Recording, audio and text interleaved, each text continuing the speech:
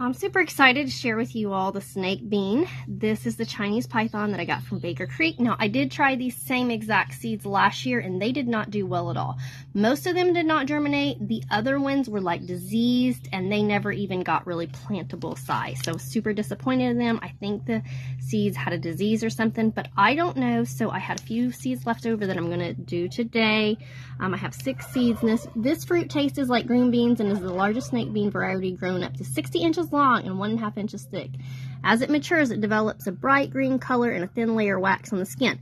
Now, some of my families from down in Kentucky, they called these long beans, which are not long beans, or they called these bean gourds. They would slice and fry them. But the good part about these is they don't get diseases like other squash do. The squash vine borers don't get up in them.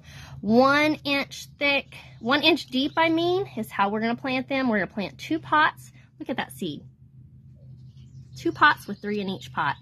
Let's hope that our bean gourds or snake beans do good. They're really delicious. And like I said, they don't get the squash vine borers, and you can use these just like a summer squash. Y'all have a blessed day.